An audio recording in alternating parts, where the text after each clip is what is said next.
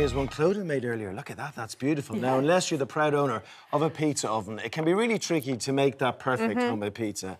Until now, Josie. Until now, Clodagh's here to change the pizza game this morning using one of these. I cannot believe it. Clodagh, tell us more. Tell us more. So basically, during lockdown, I know none of us wants to mention lockdown. I'm sorry to have mentioned it. But I was doing Instagram videos every day and coming up with different ideas of how to do things. Then every Friday, I used to do a fake away. And then I started doing pizzas on a frying pan. And it was just, it worked. And it was like a little phenomenon in my little life on my own. Yeah, on my own videos. And so I thought, let's do it now because it's so exciting to do it. You kind of feel like you're on holidays. The weather is amazing. And when the weather is warm, it's the best time to make dough because it's lovely and humid. But the thing is today we are going to be transforming your pizza game with a frying pan. Okay. So first up, we're going to make the dough. What you need is dried active yeast like that. It's about a teaspoon of it. Both of you look so serious. Is that the yeast? Like it's very serious business. What? Is that yeast? No, that is flour. Oh, right, OK. Yeah, but near enough. So Josie, how much cooking do you actually do? Well, not a lot. Not a lot. See that there? That's lettuce. That'll blow your mind. Not as much as Clodagh, right? That's rocket. It's the same thing, same family, isn't it? So I've got my dried active yeast in here, right? It comes in sachets or box. Definitely buy the box because you get a lot more for your buck when you buy the box than the sachets, OK? And then just put a teaspoon in, then get warm water like that, pop it in, and this is the first step to making dough. And I think people think it's really complicated making dough, but it's not. It's very, very easy. Whisk it together. You can whisk it with a fork or a whisk like this. And then pop it to the side, leave it for about 5 to 10 minutes because it's got to activate, right? So it all comes into bubbles like this and then give it another whisk like that. So that's alive, Clodagh, isn't it? It's alive. It's alive. It's activated, it's alive. And what that's going to do is that's going to make your dough lovely and fluffy and make it rise and everything. I've got my flour here. And you make a little well in the centre. When you're buying it, if you can try to buy strong, it's so good, right? You've got in. Try to buy strong flour when you're buying it, right? Because that will really help with the elasticity of everything. You could mix a little bit of wholemeal flour in here too, if you want to be a little bit healthy. And then so you pour it all in. I made a little well in the centre, which is basically like a little...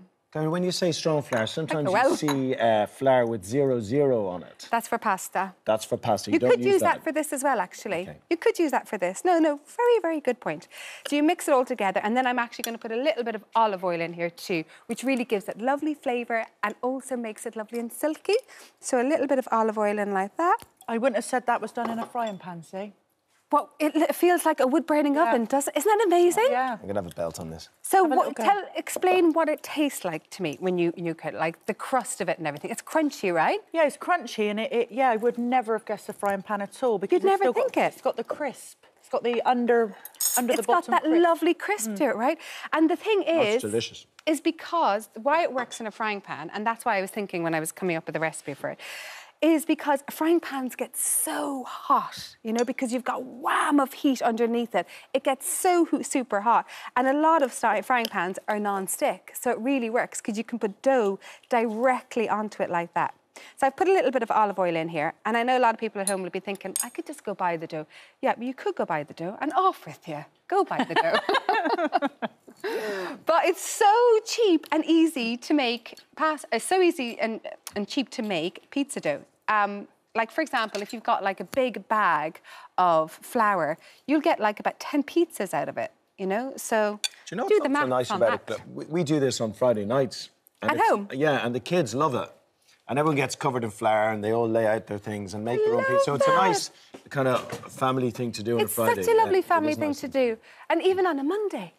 Any day, really, isn't it? It's just like a fun... Well, as well, because all the kids are off school at the moment. So every day is Friday, really, isn't it? Well, so you say that, I can never get it right.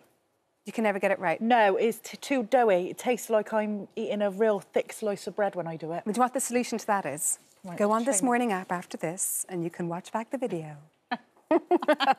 OK, so now we're going to actually kind of knead it out, right? And this is, honestly, the most relaxing thing you can do with your day today, right? So I've taken it out. I brought it together with a little fork in the bowl. I've taken it out onto a lightly floured surface, OK? See this part of your hand, Josie, like that, right? This is the kneading part of your hand, okay, this part here. And you push it like that to stretch it. And then with your fingers, look at your lovely fingernails, they look so pretty. You pull it back like this. That's it. And then turn. Oh, and then turn, right? And then you do it again, and then pull it back. And then turn again. And what you're doing is you're stretching the dough.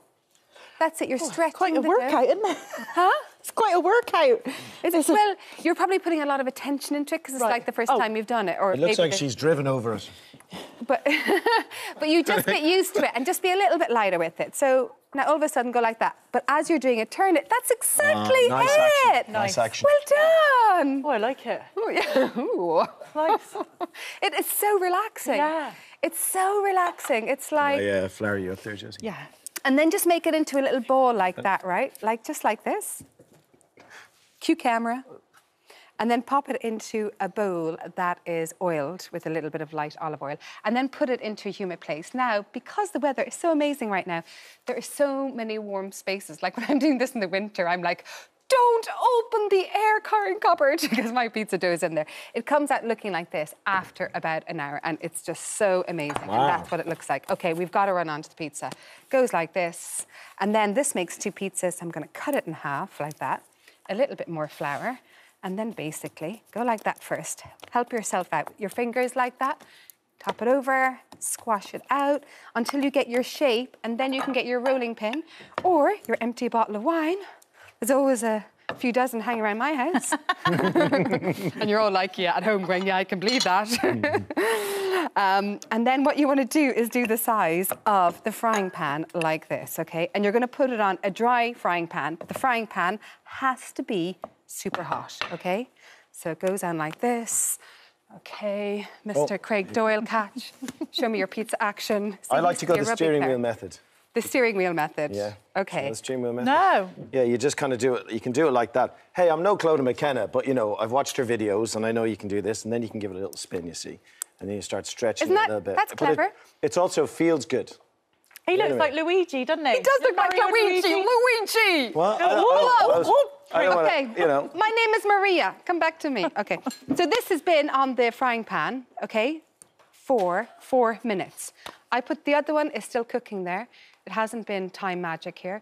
It's still cooking there. This is another one that's got 4 minutes, nice and brown on this side. Then you put on your filling. So you put on your tomato passata first, okay, like that. Or so you whatever wouldn't flip it, Clodagh, you just... No, you just do one side. I've accidentally put eyes in my one, Clodagh, sorry. I've accidentally put... I don't want to freak you out. Josie. That looks like... God. That looks like the face mask I put on in the morning. When you put holes in, you can fix it, okay? Okay, mozzarella, chili, okay, dried oregano, salami, and that is my favourite pizza. Okay, then it goes from here, it's the last step, folks. It goes underneath a grill for about 4 minutes until it's crispy and melted and everything is delicious. And then it comes out looking like... So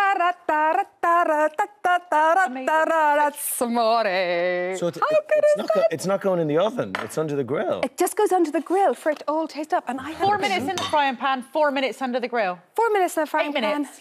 8 minutes. And this is what it looks like, crispy and delicious and gooey. Oh, and lovely. Honestly, don't worry about not having, you know, a pizza oven. And I don't have one. the smell is extraudinary as well. Frying It's gorgeous. pan, away you go.